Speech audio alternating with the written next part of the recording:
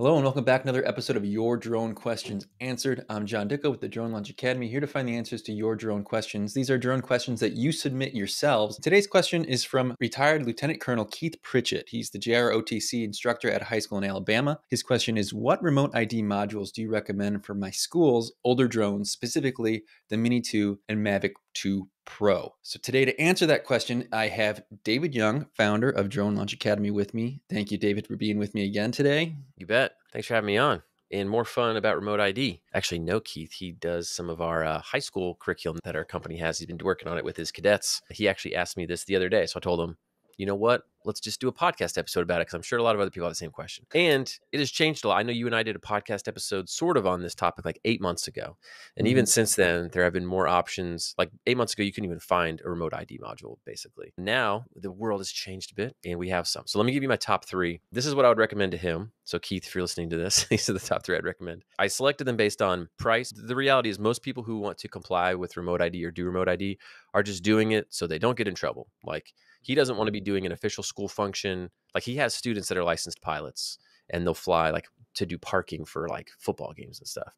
So he doesn't want to be flying one of those drones. Something happens, they crash or hit something, and then it's like, oh, wait, you didn't have remote ID on these, and he gets in trouble. You know, that's what you're trying to avoid. I just want to check the box of compliance, say, yes, I'm compliant. I want it to be cheap, and I want it to be easy, right? That's kind of the criteria I'm going for. So these top three are cheap. They're like plug and play. You stick them on the drone and turn them on, and they are compliant. So they meet the FAA's standards.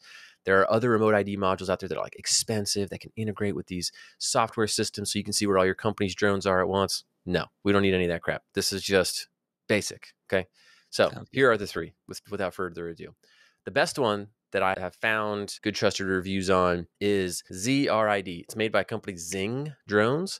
This company is actually a drone delivery company. They're trying to stand up some stuff in drone delivery. I think they hopped on the remote ID train and were like, hey, we can make these modules. So it's $100, $99.99. It's called Z.R.I.D Lite. $100. It's battery powered. Again, no fuss. Some of them you have to plug cables into. No, this is just, you could charge it up. Once you're done charging it, you just Velcro it to the top of the drone and turn it on. That's it. So it's got about a 4-hour battery life. It does broadcast for Bluetooth. It's approved by the FAA. All good. So $100. Go to zingdrones.shop. They are not paying me to say this. I have no connection to them.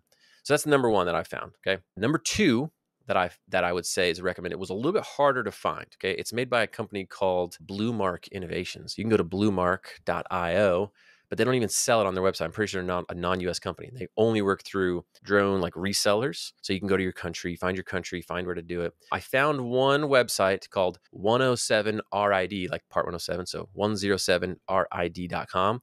They sell the Drone Beacon DB120. It's a remote ID module. It doesn't look as nice and sleek, but it works. It's a little clunkier. It is originally $150, but on this website, I found it for $99. They have a $50 deal going on for some reason. But on the other websites I found, they're like on dronefly.com as well. They're about $150. Again, it's approved. It's similar. You stick it on, you turn it on, and you're good to go. Battery life, it says about 3 hours, but this is another option, just in all fairness. And then the last one I'd recommend is a company that's a bit more established in the remote ID world. It's called Drone Tag. And the Drone Tag Beacon is another popular one. It looks a little bit more like nicely packaged and put together. But that one's $219.